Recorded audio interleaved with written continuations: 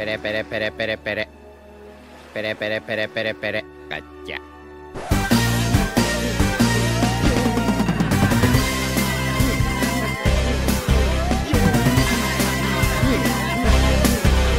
Hello, ladies and gentlemen. Welcome back to the Crap Café. Today, we'll be dissecting Zoro, one of our favorite Straw Hats and earliest characters in the story, who I believe has a backstory that Oda has been subtly sharing in the background, a history only revealed to those capable of solving a few of the longest-running mysteries in the series.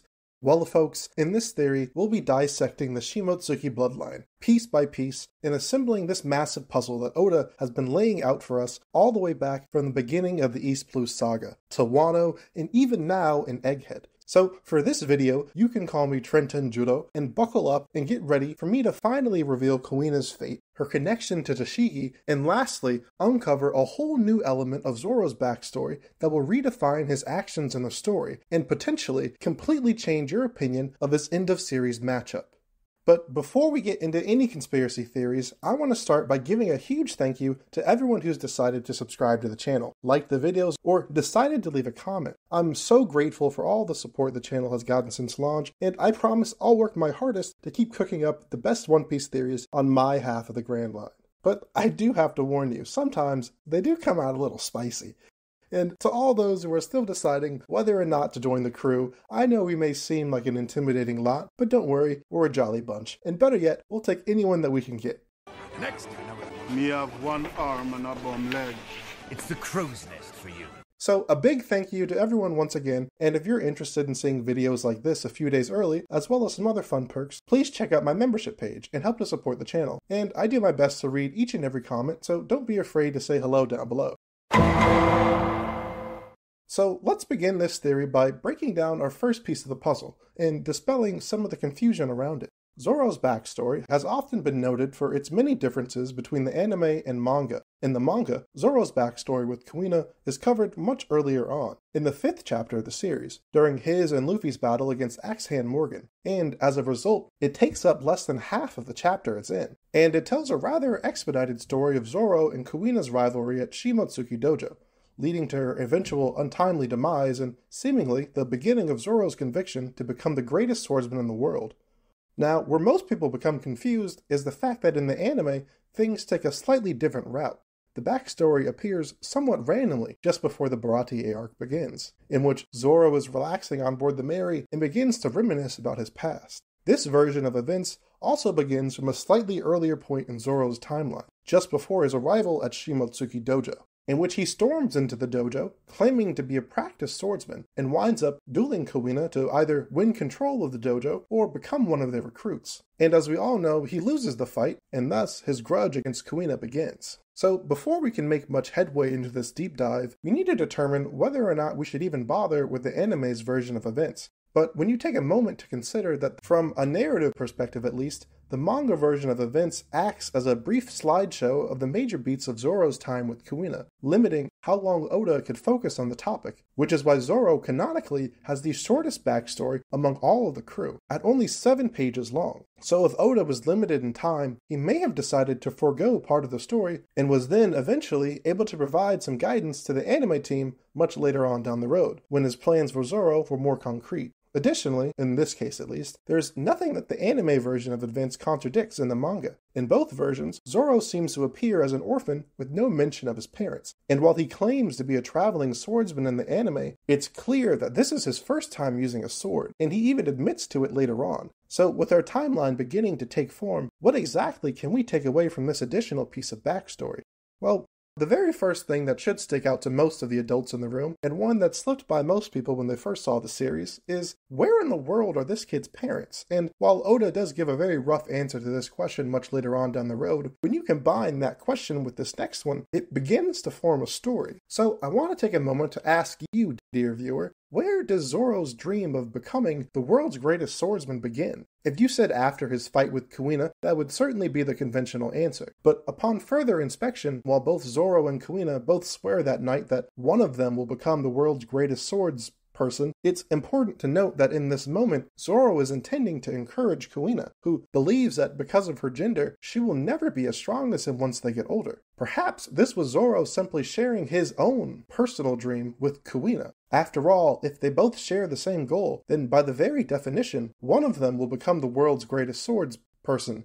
In fact, I believe that Zoro was already in pursuit of this goal from the time he first laid eyes on the Shimotsuki dojo. After all, according to the anime team, Zoro seemingly sought the dojo out and then challenged it with almost no experience. And if he lost, which was guaranteed to happen, he'd have to join the dojo, which I believe was his goal the entire time. It's also obvious, just from the sheer amount of effort he puts in compared to his peers, that his ambitions are much larger than theirs. And while it's stated that Zoro has no experience with swords, there is one last thing to mention. There is a brief moment during his initial fight with Kuina where Zoro loses one of the 3 swords and switches to a 2-sword style stance. In this moment, Kuina, who is a remarkably skilled combatant for this point in her life, stops and asks if Zoro actually has proper combat experience in that style. But according to Zoro's own admission of never holding a sword before, how can Zoro both have no experience and briefly intimidate a skilled fighter? Was this his Shimotsuki blood activating his inner talents, or perhaps had he had the chance to observe someone using this form sometime before, and in that moment he was simply doing his best imitation?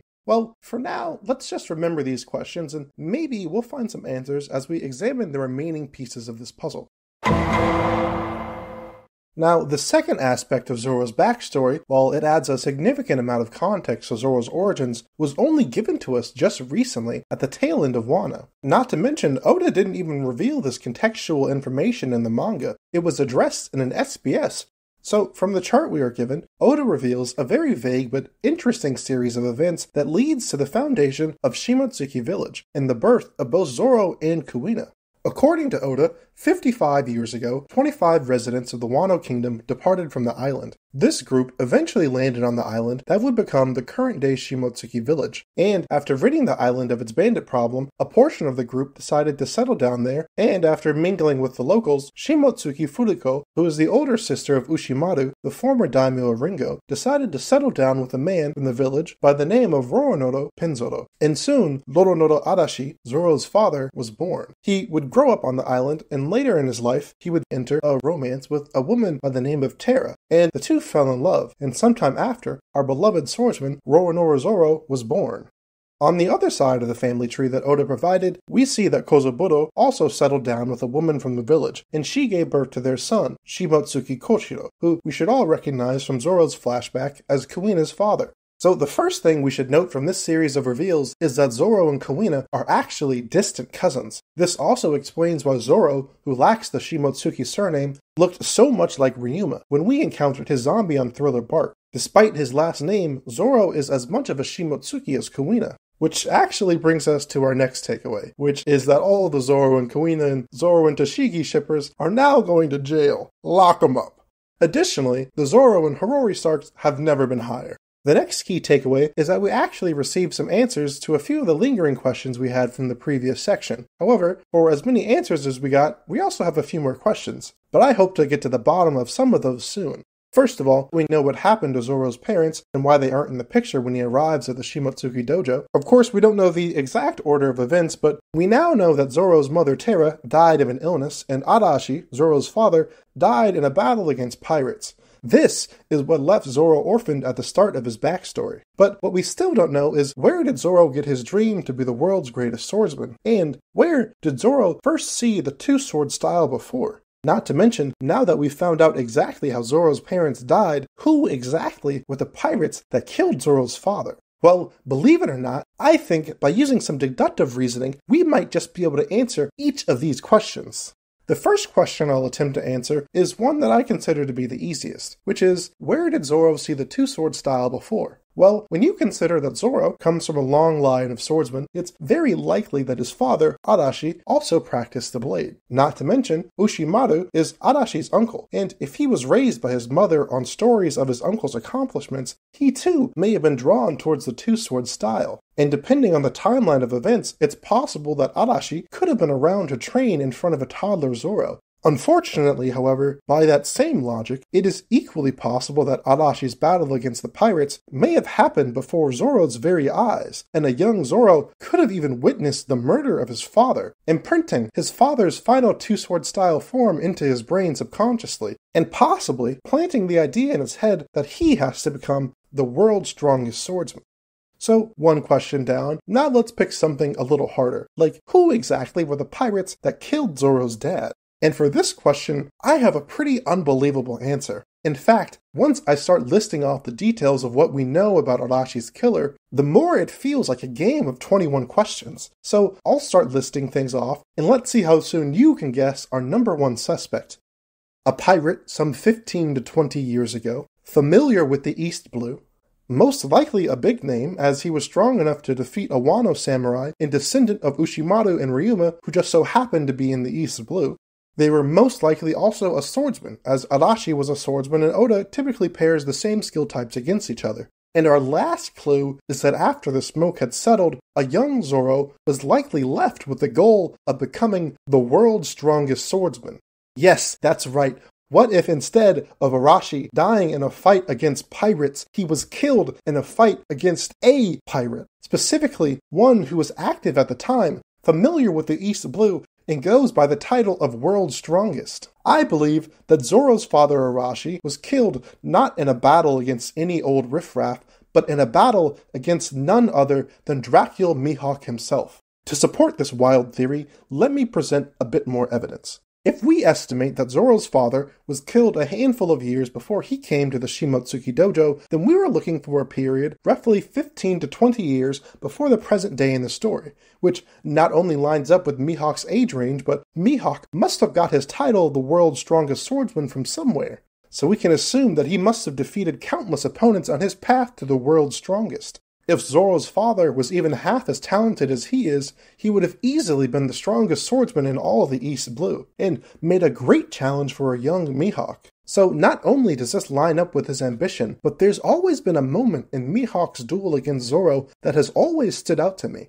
You see, just before they go in for their final clash, Mihawk's expression changes. For a moment, something about Zoro shocks Mihawk, before he eventually continues on with his attack. Many people have pointed to this moment as Mihawk possibly sensing Zoro's latent haki, or even dismissed it as Mihawk briefly acknowledging Zoro's skills. But what if there was another possibility? What if in the moment that Mihawk was going into attack, he realized that he'd fought a very similar looking man once before? You see, Zoro's family tree has a rather odd characteristic, in which some of the male members bear a rather striking resemblance to their ancestor Ryuma. What if Arashi also bore a resemblance to Ryuma, and thus Zoro as well? And upon seeing this connection, he decides to avoid snuffing out another talented young swordsman. After all, Mihawk sits alone at his position at the top, unable to enjoy the thrill of battle like he did in his youth, like a sexy version of Saitama. This guilt is likely what caused him to spare Zoro and refuse the offer to take his life. Instead, Mihawk encourages him to train hard and seek him out to become the next strongest swordsman in the world, much like how I believe Zoro chose to encourage Kuina. This also recontextualizes everything about Zoro sacrificing his pride to be trained under Mihawk during the time skip. This isn't simply Zoro throwing aside his pride to be trained by the man he wants to surpass. It's Zoro going to the man who killed his father and almost killed him and begging him to train him so that he can be strong enough to make his captain the king of the pirates and make good on his promise to Kuina. This would be the epitome of sacrifice. It could also explain why Mihawk even accepted the task of training Zoro in the first place, especially when he knows that Zoro one day plans to use all of those skills to potentially kill him in battle. But if Mihawk feels responsible for setting Zoro on this path, taking him under his wing is the least he could do. And if this connection was really something Oda was planning from the beginning, it may be why Zoro's backstory in the anime is shifted to be just before his fight with Mihawk, in order to subtly tie those aspects of the story together. So, with this earth-shaking reveal, we've answered all of the questions I had initially posed regarding Zoro's backstory. We now know who killed Zoro's father, and we may have even found a potential answer for why his lifelong goal began before he even arrived at the dojo. But there is still one lingering element of this puzzle that Oda has left for us, or Should I say two, because we still need to figure out the true purpose of Kuina and Tashigi, and why they are so inextricably tied to Zoro's narrative. The mystery of Kuina and Tashigi is surprisingly one of the oldest questions in all of One Piece, and it's also taken many forms over the years as the wider story has developed. Tashigi went from possibly being a long-lost twin to Kuina in disguise, and now, even more recently, there are thoughts that she could be a possible clone. So, with all of this speculation concealing the truth, I'm honored to be the one to crack this case wide open. And fortunately, as I'm exploring this question some 25 years after it was presented, there's been a lot of secondary evidence that Oda has released regarding the topic. In fact, Oda has actually given us a tremendous amount of info about these two tucked away within the Vibra cards. If you're unfamiliar, the Vibra cards are a collectible card set released in Japan with unreleased info about some of the characters they feature. In the case of Kuina and Tashigi, we've been given info including birthdays, ages, photos from their early childhoods, hell, even their blood types. And I think we can use this info to decipher this puzzle, and there's a few things we can piece together almost right away. The first thing we can confirm is that Kuina and Tashigi are 100% not the same person, and Kuina is, unfortunately, deceased.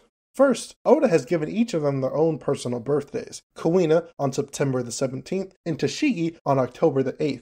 They're also of different ages. Tashigi is the same age as Zoro, and Kuina is a year older than Zoro, meaning the two are also born a year apart.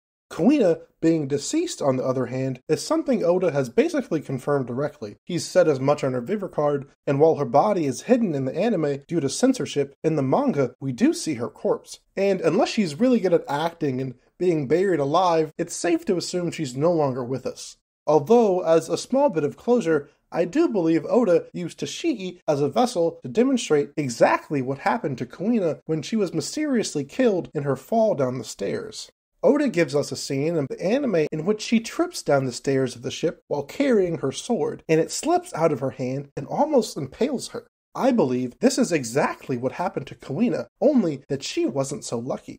Now, moving on to a less depressing topic, we can also cross off the clone option, as even though Kuina and Tashigi both share the same appearance and even the same S blood type, Oda has gone out of his way to distinguish the two with one key characteristic: Tashigi's vision and need of glasses. Tashigi is one of the few characters in the story that actually relies on glasses to see. It's basically just her and Kuina's father, and maybe one other. But if you don't trust her and really think she's faking it, then pop into One Piece Pirate Warriors 3, and when you taunt while using Tashigi, you'll get to see the world through her shitty eyes for a moment, proving that she is not only not Kuina, but is also not genetically identical to her either, meaning that we can almost be certain that Tashigi is not a clone of Kuina.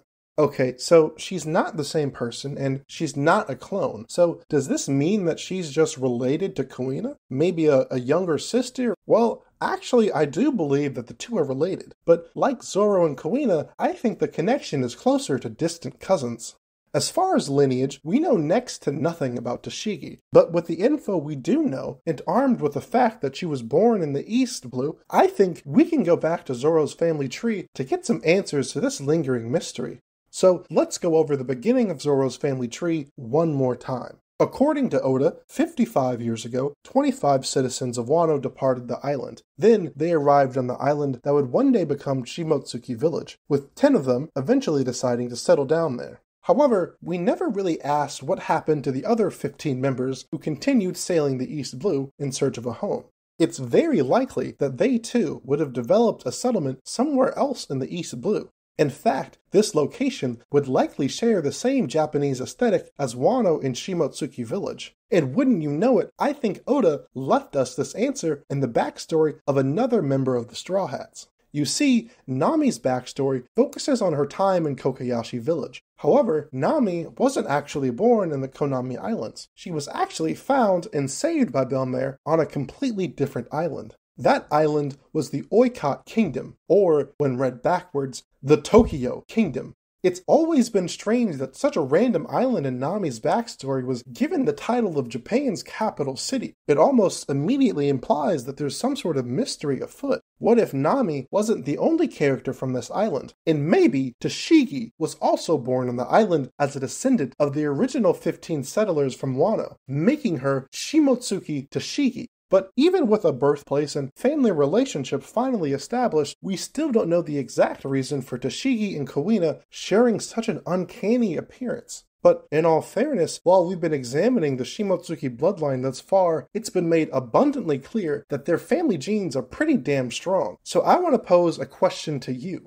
If Zoro had a separate third male cousin, what would they look like? Would they have a completely unique appearance because Zoro somehow inherited all the Ryuma juice for his generation? Or would they too bear a resemblance to Ryuma? With this in mind, I'd like to pose a new question. What if Kuina and Tashigi aren't doppelgangers of one another? Maybe they both share the resemblance of another distant ancestor. But who could this mysterious character be? In addition, it would also reframe the subtext of Zoro and Kuina's rivalry. This could possibly be Oda retelling a series of events that happened centuries ago, that's been repeating itself ever since, foreshadowing a great rivalry from long ago. So this character must be from around the same time as Ryuma, just before the Void Century began. But who is this person, and why did Oda need to hide their existence so deep in this theory iceberg? Well, I actually have a breathtaking answer for this. And it starts with the question, what if the ancestor that Kuina and Tashigi resemble isn't a woman at all, but a man?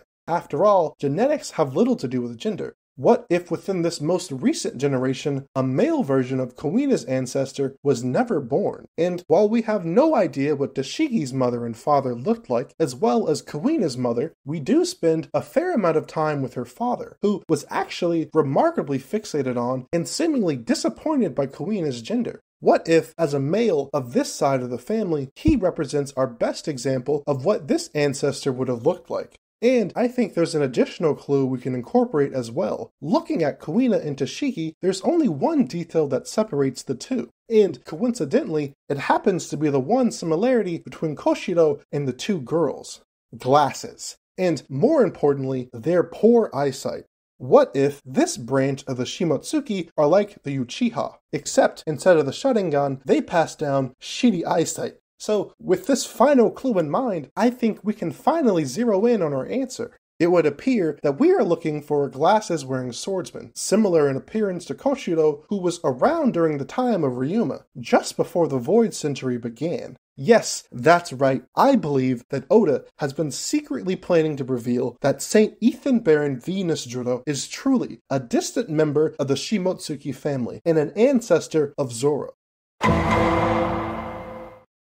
Outside of all the recent info we've learned on Egghead, we know next to nothing about the origins of the Five Elders. This is mostly due to their age and the fact that they have likely outlived most historians. But just from their appearance alone, we can make a few assumptions. First, it's safe to say that they aren't simply creations made by Imu, as some have speculated, as Oda went out of his way from the moment they were introduced to design them with battle scars and even birthmarks. It's unlikely that Imu made these perfect beings in such an imperfect form. And from what we've seen from some of the recent chapters of Egghead, it doesn't even seem possible to inflict wounds on the Gorosei. So this would imply that there was a time before and after they were made immortal. There's a lot more we can deduce in regards to the Gorosei, but for now, the only thing that matters is the fact that this means that each of the Gorosei were born and raised somewhere in the One Piece world. And while I plan to make a theory video finding all of the birthplaces of the Gorosei sometime in the future, for this video, we'll just be focusing on the one,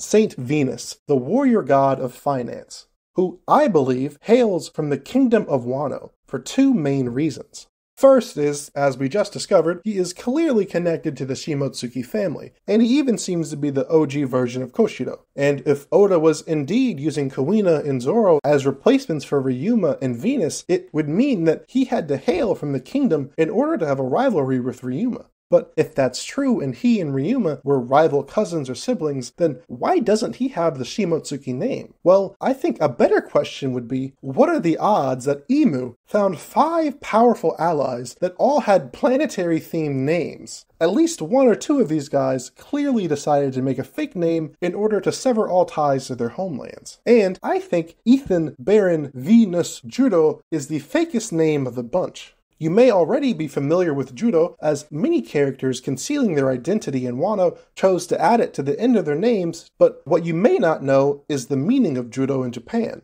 When translated, it roughly means 10th son, which would imply you were from a large family, and thus of a higher status than basic commoners. So several characters chose to add this fancy suffix to their names as part of their disguise. So we can assume Nosjudo is a fake name, as Oda has already primed us for this earlier in Wano. But what about Ethan Baron? Well, like Judo, a Baron is also a fancy title that members of the lowest level of British nobility were allowed to use. That means that both of his names have the same fake naming scheme, so it's safe to say that Ethan Baron Venus Judo is basically just his rap name, so his group has a cool aesthetic. And as to what his actual name is, who knows? It's possible it could just be Shimotsuki Ethan, and Baron Venus Judo was added to disguise his identity, but Ethan doesn't really scream Wano to me, so feel free to leave some of your guesses in the comments below. Now, my second main reasoning is something that I have yet to bring up, and not only links him to Zoro even more, but also links St. Ethan inextricably with Wano. And that connection is hiding within Zoro's swords. Or, more specifically I suppose, the connection between Zoro's family and his swords. You see, Zoro's main sword, the Wado Ichimonji, is actually not his sword to begin with. In actuality, it belonged to Kuina, and after her death, Koshiro gifted the sword to Zoro. He gets another sword when he meets their other cousin Tashigi, and she helps him pick out some new swords from Ippon Matsu's sword shop in Logtown.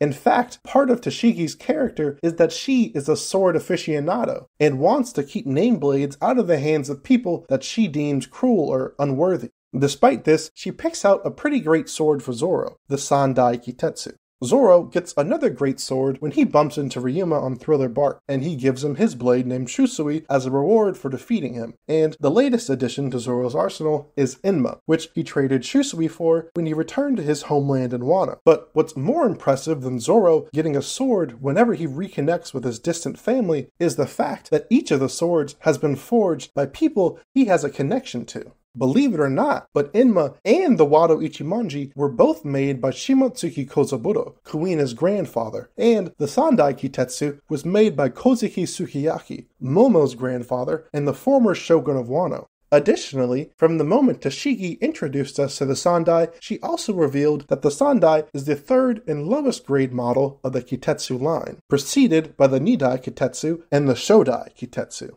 The Nidai was made by Kozuki Kotetsu, Sukiyaki's ancestor. Currently, this sword is in possession of Sukiyaki, who keeps it displayed on his mantle. Many of us were really hoping that Zoro would get to use this weapon and may even swap it out for the Sandai, but for some reason, Oda made a point to keep it out of Zoro's hands. I think this may have something to do with the previous owner of the blade. It's never made mention to in Wano, but simply the fact that Sukiyaki is displaying this named sword on his mantle must mean that this is a weapon he holds dear. And in Wano specifically, swords represent the person who wielded them in life, even going so far as to act as their headstones when they die. So what person in Sukiyaki's past used this blade when they were alive? Well, I think the only logical answer to this question is Ushimaru.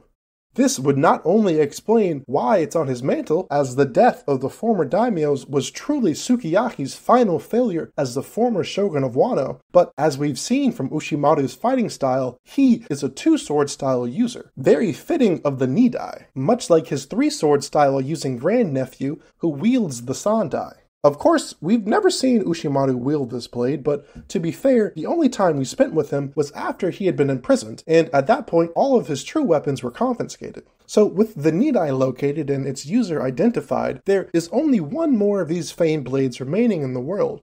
The Shodai Kitetsu is one of the 12 supreme grade blades and strongest of the Kitetsu line. However, despite it being the highest ranking of the three, it's the one that we know the least about. It's almost like its existence has been erased from history. Unlike the Sandai and the Nidai, we have no idea who created this legendary blade, nor do we know its location, or even who wields it. But what we can do is examine the Sandai and the Nidai to at least get an idea of what the weapon may look like. Our main similarities between our only confirmed Kitetsu are located on the hilt, where both the Sandai and the Nidai have a gold buckle on the very hilt, followed by a gold band in the middle and the guard, which has a very unique pattern. And finally, their most distinguishing characteristic is the flame-like pattern on the edge of the blade. So keeping this pattern in mind and going back to St. Ethan, you may notice that miraculously, the sword that St. Ethan uses matches that description perfectly. Now, this has been a long-held theory in the community, but I think just recently in Egghead, Oda has given us the final clue we needed. Now that we've seen Ethan's sword in action up close and personal, if you look closely, we can see the same flame-like pattern as the other two Kitetsu, proving that St. Ethan is currently in possession of the Shodai Kitetsu, which not only is the last nail in the coffin to prove he comes from Wano, but also, given what we've seen of his strength now on Egghead, what does this revelation mean for the story?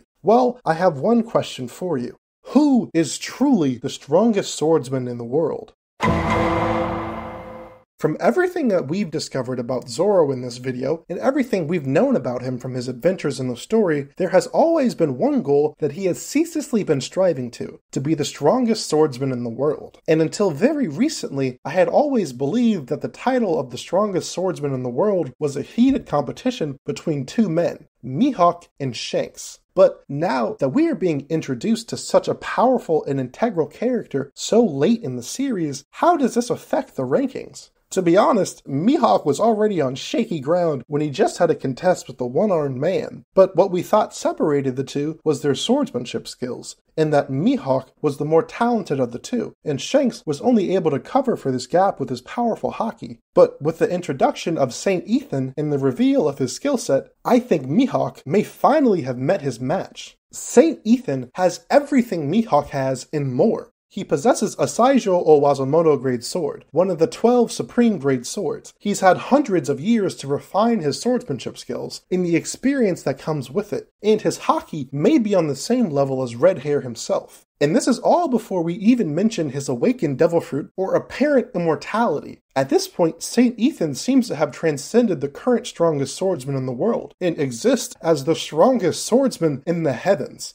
In fact, there's a title given to certain otherworldly swordsmen that exists in the One Piece world, the title of Sword God. And this is the actual title that Ryuma had when he was alive. And with this final clue, I think we can see the full picture of Ryuma and Ethan's history. By looking into the past, I think we can piece together why Zoro, as well as many people in his family, have seemingly shared the goal of being the world's strongest swordsman, and establish a new finish line for Zoro's dream. Zoro and Kuina's rivalry comes to a head in their flashback when they duel under a full moon with real katanas for the first time in their lives. Thankfully, because they were children, Oda decided to have Kuina spare Zoro. But what if this wasn't a battle between children, but a battle between grown swordsmen? What if, before Ethan left Wano and joined Imu to become one of the Gorosei, he slayed Ryuma in combat, claiming the title of Sword God for himself, and ascending to Marijoa? While it has been mentioned that Ryuma died of an illness, it is important to mention that he was only 47 years old, which just seems a little young to me. So, popping Ryuma's corpse from Thriller Bark onto the examining table, there's a very interesting detail that sticks out. Peeking out from Ryuma's kimono are a set of 2 poorly done stitches running across the center of his chest, and notably, every other stitch on his body seems to be from the process of reanimating him. We can even double check this by looking at all the other zombies on the island, whose stitches are all expertly done by Hogback during the zombification process, and not the blocky ones that Ryuma has only on his chest. So maybe Ryuma's battle against Ethan only wounded him, and he died later from an infection from the injuries. Zoro, notably, has had several run-ins with nasty untreated wounds, and thus far he's been okay, but maybe that day Ryuma's luck ran out. Either way, if Ethan was the one to actually inflict this wound, this means that he is the one responsible for Ryuma's death. even if it was the infection from the wounds that killed him. And if he did defeat Ryuma and take the title for himself before erasing his presence from the world, it would explain why a new sword god was never named. So if Ethan killed Ryuma and claimed the title, then maybe the reason Ryuma's descendants strive for the same goal is because they were inheriting his will and ambition, and it is driving them to reclaim their title once again, in honor of their ancient ancestor. So now that we understand a bit more about the past, we can use that info to look forwards in the story. Clearly, this is something Oda has been waiting to reveal for a very long time, and given that we're in the final stretch of the series, whatever this revelation is must impact the endgame of the story. And from all my research, I've come to one conclusion: that Oda has been setting Zoro on a collision course for Ethan since his introduction to the series, or more specifically, ever since Tashigi was introduced to the story, as she not only caused us to begin questioning her family tree, and by extension Zoro's, but she also introduced us to the concept of the Kitetsu blades, and her goal is to reclaim weapons that are in the hands of people that they shouldn't belong to. When you tie all of these seemingly random threads together, there's only one conclusion. I think it's clear at this point that if Zoro truly wants to become the strongest, he'll need to defeat Saint Ethan, and not just Mihawk as we once thought.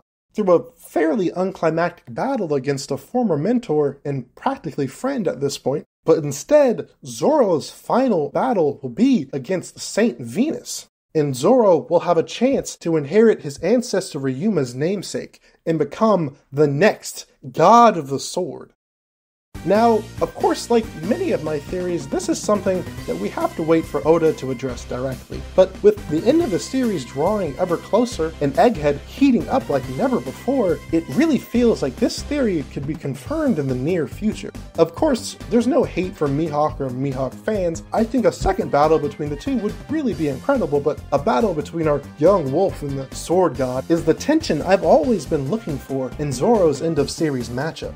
So please, let me know if you agree with this theory in the comments below. I'm happy to answer any questions you may have. And if you've made it this far in the video, please leave a like if you enjoyed it, and if you liked learning about this hidden backstory, you might want to check out my videos on the secret backstories of Don Krieg and Captain Kuro. Or, if you would prefer to ponder some of the Straw Hats' final matchups a little longer, take a peek at my video on Usopp and how I believe he will need to develop in the series to defeat the mighty Van Augur. So please, subscribe if you would like to see more of me in the future. That's all for now. Thank you for coming by the Crap Café.